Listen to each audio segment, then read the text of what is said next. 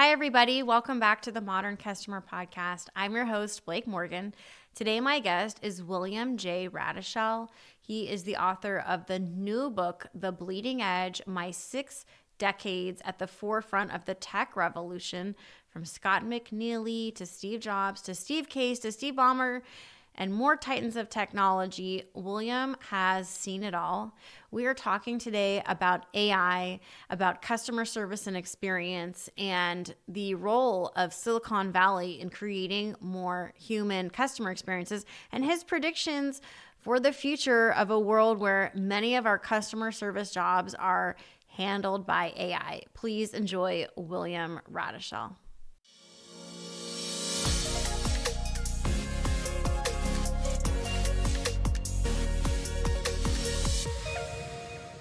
Bill, welcome to the Modern Customer Podcast. Where are you based? Actually in Virginia, outside of Washington, D.C. But at the moment, I'm in California because I still do a lot in Silicon Valley, and I have an apartment here, and I come out every month to stay in touch and see what's going on. Oh, wonderful. Okay.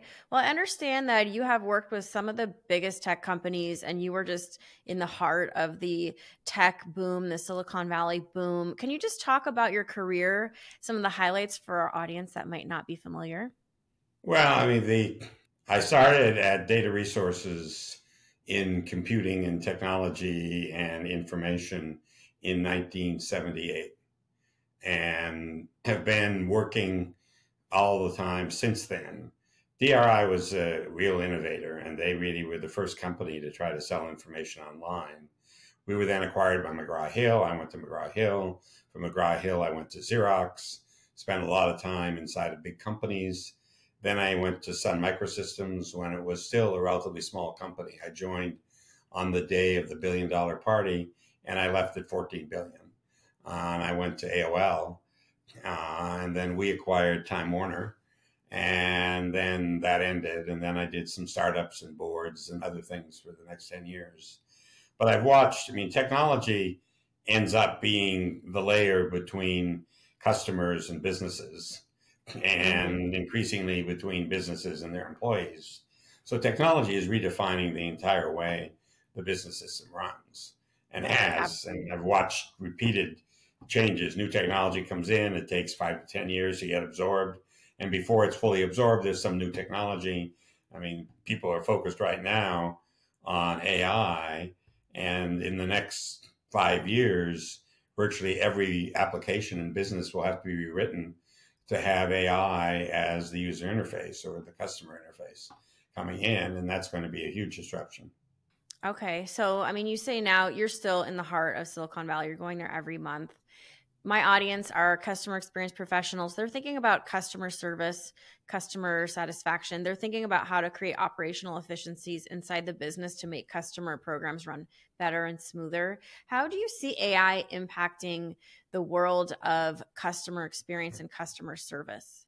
I had dinner a month ago with a CEO in the DC area who had just run a test in which he trialed ChatGPT versus his remote answer center, and ChatGPT won, and he closed his remote answer center and is now routing people to ChatGPT because it was actually doing a better job of answering queries and understanding them than his remote staff. So I don't think there's any doubt that, when you call a company in the future, you are not going to be talking to a human being. You're going to be talking to some variant of an LLM, and it's going to be conducting the conversation with you. Mm-hmm. And do you think that's a good thing? Well, his data showed that it was, that his customers were the ones who are doing the rating, and the customers preferred the LLM moderated interaction to the one they were getting with the workers in the call center.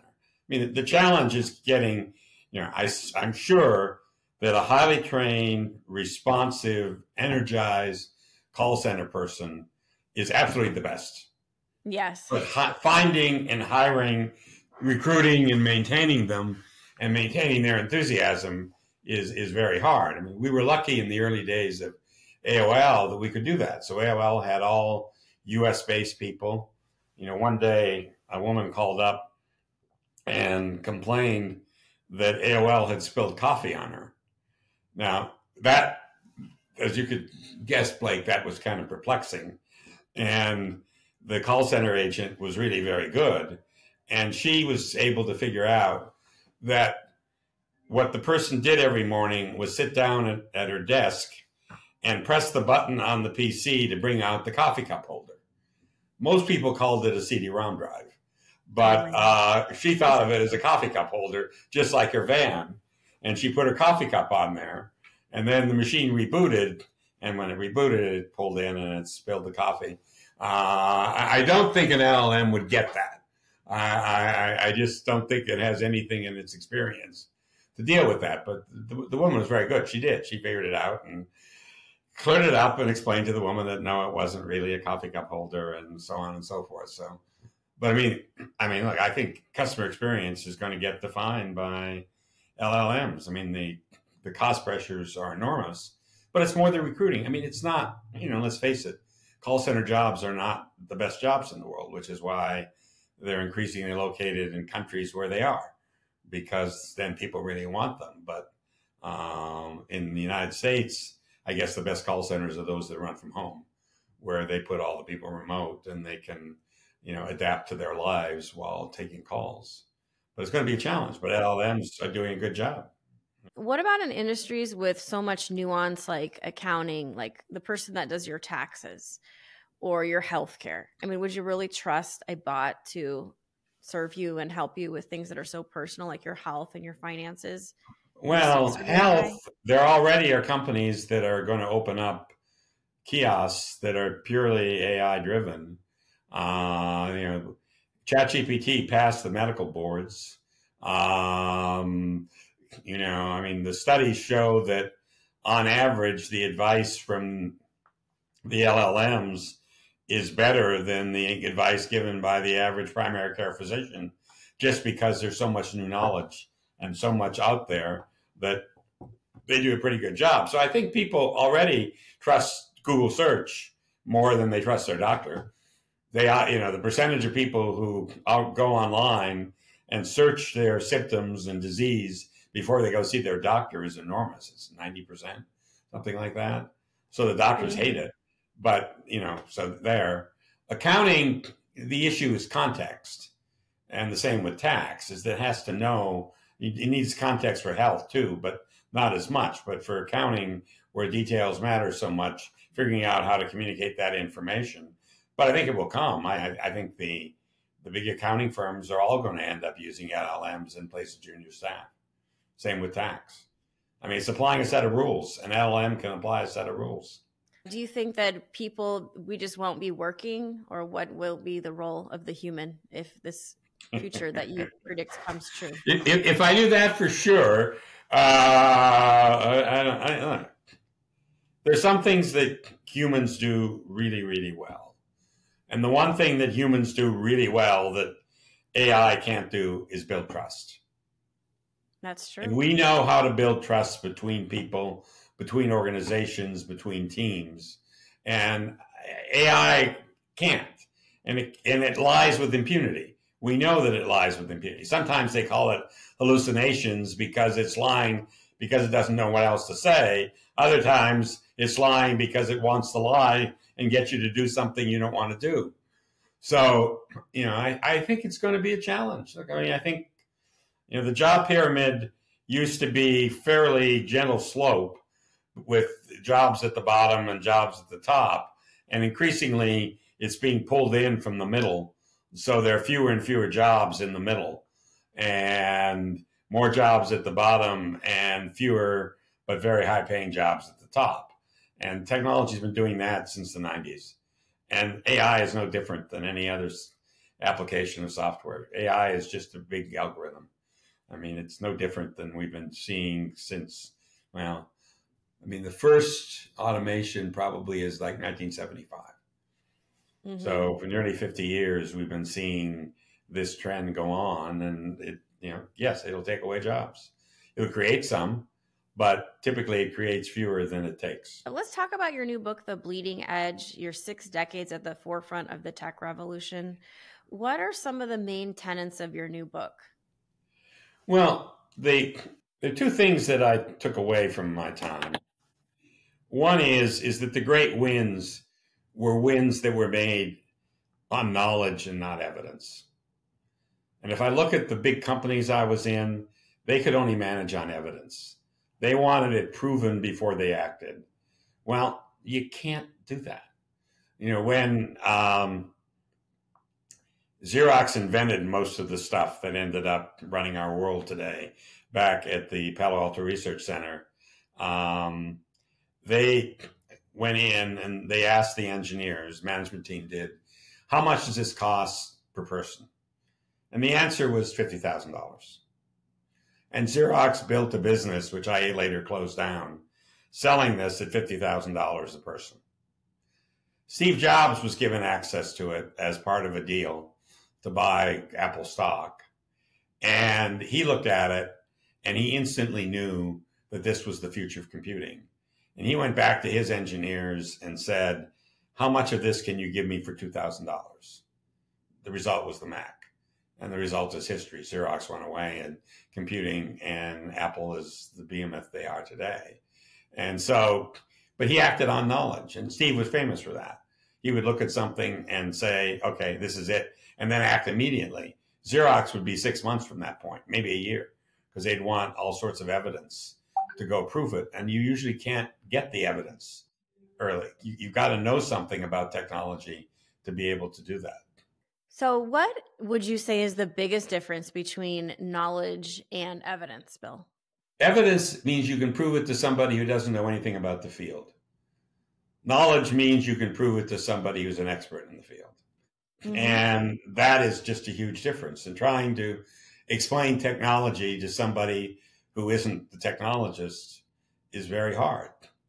And they may not understand the implications of it.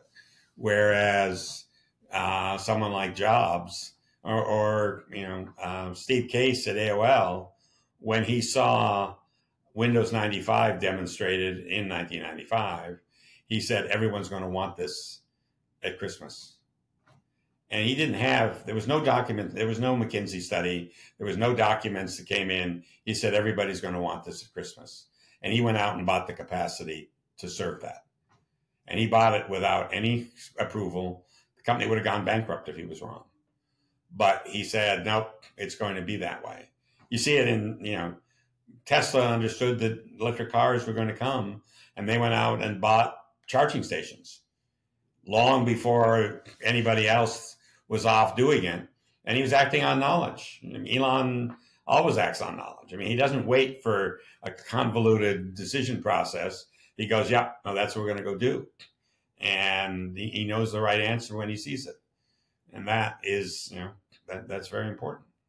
But it sounds like for knowledge, what you're saying, it's almost intuition. It's gut instinct. I wouldn't even say the word knowledge totally accurately represents what you're saying, because, Elon Musk, he goes with his gut.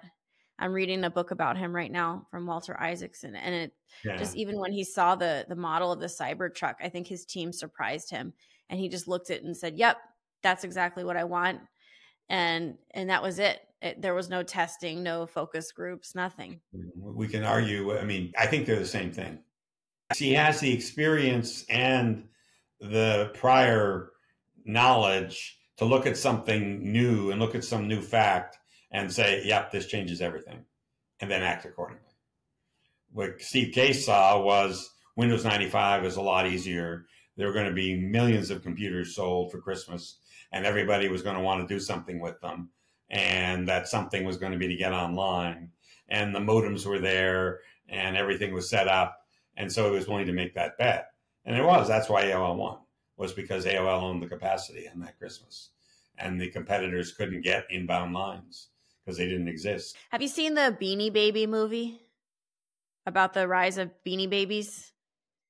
I mean, I have not seen the movie. One of my best friends was deeply involved in that promotion. So I know the history from when it was there. So I haven't seen the movie. Well, I'll have to see it.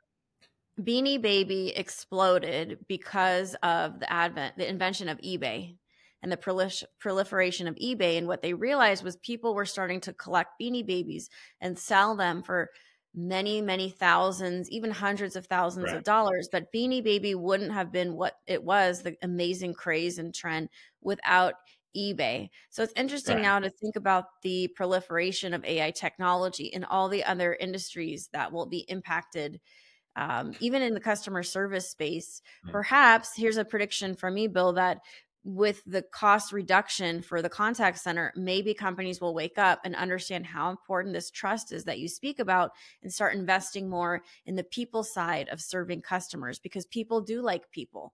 And research shows they don't want more technology, they want less. They want more human interaction.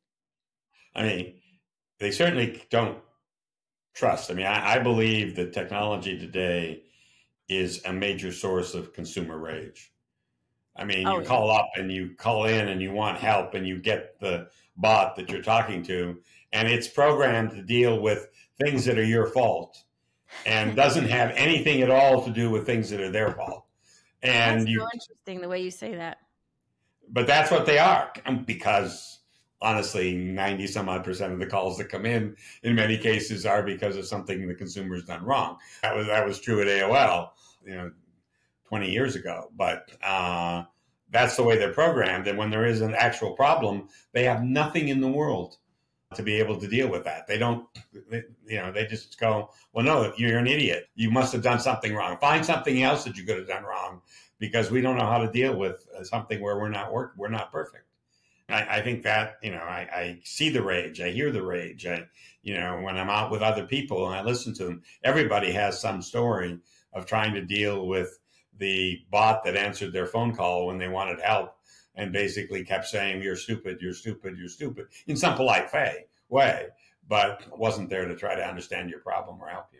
So, Bill, here's what I don't understand about your industry. I'll say your industry is the tech industry. Yeah. Why do so many tech companies make it so hard to reach a person? And many of them just don't even have a contact center. I'll give you an example, like Asana software. Very hard to find a person. I don't even know if they have a call center. Google, unless you're a big customer of Google Suite or Google products or Google advertiser, it's very hard to find a person. What do you think about that? Well, it's the answer at one level is simple. It's expensive. I mean, the cost of a customer service call is probably $80 all up, all in, maybe give or take $10. I mean, it's very expensive. So people don't, they're managers that are compensated on cutting costs. And so the way you cut costs is you have computers answer the phone instead of human beings. So that's that. Again, I think a lot of times the people in tech, a standard battle between the marketing people and the engineers is the engineers think their product is perfect. And since their product is perfect, why do you have to offer support? And, no product is perfect. I mean, there are all these examples of, well, this is the case we never thought would happen, but it did. And, oh, well, unfortunately, someone died. But I mean, I think it's the same question as to why is documentation so bad? Because the people who write the documentation understand it at a level the people reading the documentation don't. And so there used to be a phrase, clearly only if known. The documentation was perfectly correct if you already knew it. But if you didn't already know it, the documentation was obscure. And it's the same, I mean, it's just bred in the industry. What do you mean by documentation? I mean, a manual. Oh, okay. A manual for the product. Okay. I mean, I once had a business win because I did something my colleagues thought was stupid. I hired an English teacher to write a programming manual. Mm-hmm. And she had to ask tons of questions. But at the end, the manual was readable and the customers could read it and get help. And the prior manual had been written by the programmers, and only other programmers could understand it. It didn't do much help with the customers. So I think there's arrogance. I mean, or everybody can understand this. Everybody I know understands it. Why can't you? I think that, Blake, is part of the challenge. I mean, the tech industry has its own population. Every industry does. And, you live, breathe in the jargon. But here's what I don't understand about the tech industry. Here's people that are so interested in experience, like even Apple and Steve Jobs. Like he wanted to create something beautiful and magical that everybody would love using, and he did. At the same time, many of these leaders seem to be not very interested in the human aspect of, to be honest, of society, where, these people that build technology products, they like, I don't understand why there isn't more excitement and interest in customer service. I mean, it's happening now, but it's taken like 30 years for the software industry to Hmm. be excited and interested in solving customer service problems that we all That's, know were sensitive. When your friend who made the Baby Boomer movie or promoted it, when yeah. his iPhone breaks and has a customer service issue, like his voice matters. He's upset.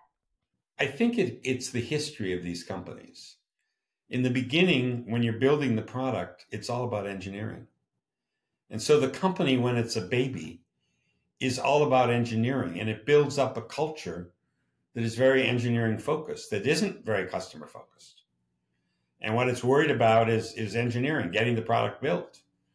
And then it's getting the new features out. And it becomes driven by this cycle of here are the product release dates, here's the features we got to get. And that tends to drive the dynamic in the company. And customers are an afterthought, a necessary afterthought, but they're an afterthought. And to the engineers, it's the software. I mean, I was just in a startup giving advice last week, and that's the battle going on. The engineers are going, the customers won't buy our product because the salespeople are bad. And the salespeople are saying, no, they don't like your product because it's incomplete. And the answer is the engineers want to fire the salespeople and find new ones.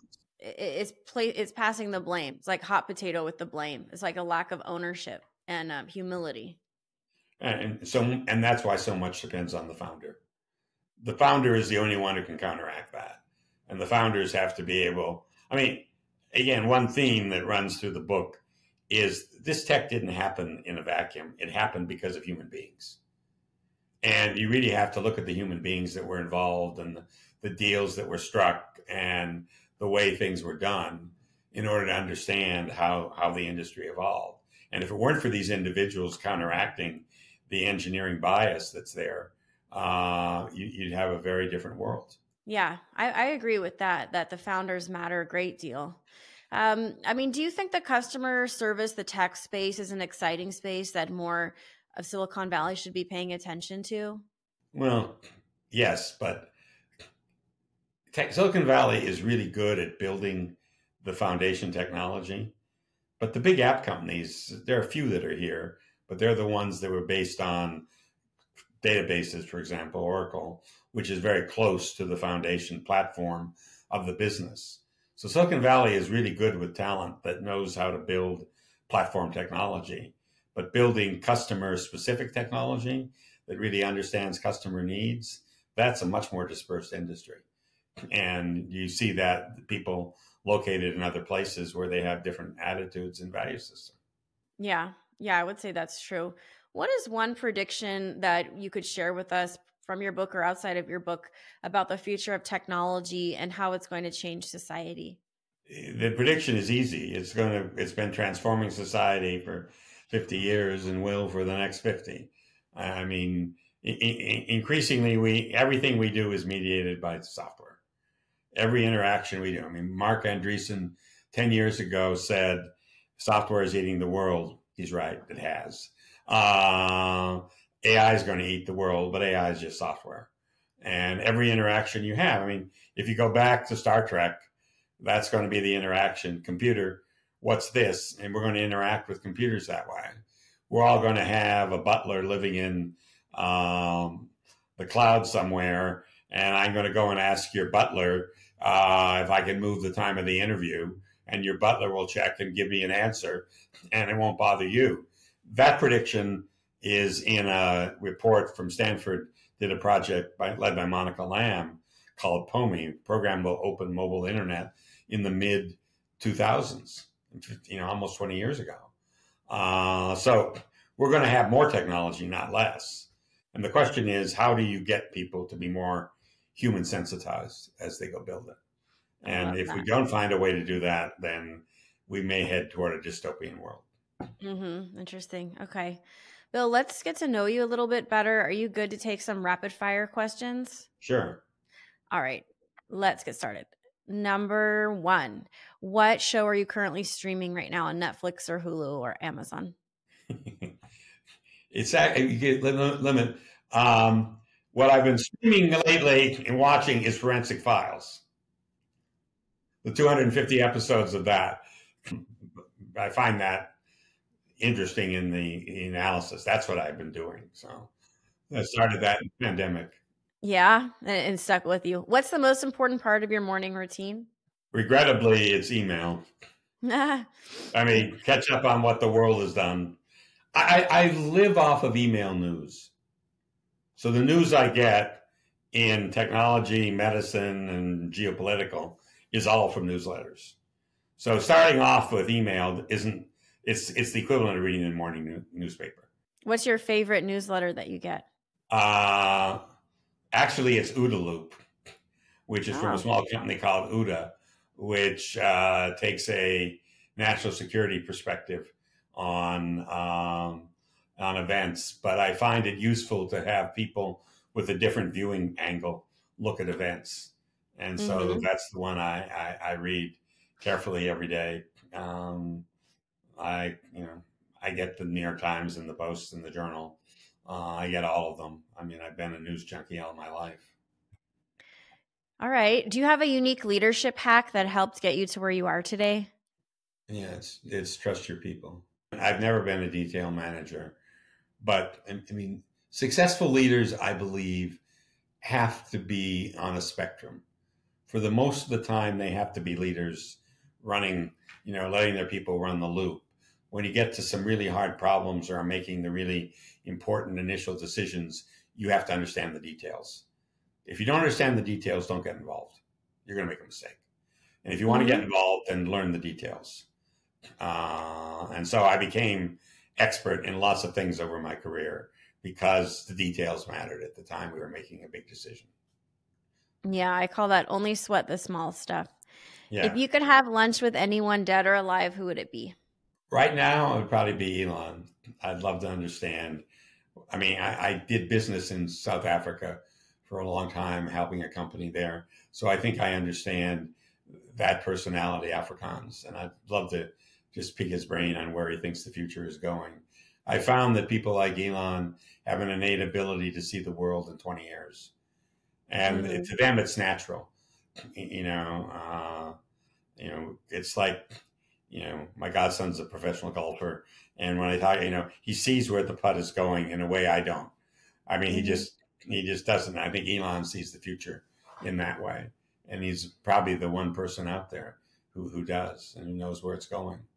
AI, transportation, space. I mean, all of these things. All right. And lastly, if you had to describe your outlook in one quick motto, what would it be? Be quick to act, slow to commit. Interesting. Love that. Okay. Bill, this has been really, really genuinely a fun interview. I hope you'll come back. Sure. Soon. Love it, Blake. Thank you. Appreciate it. All right. Yes.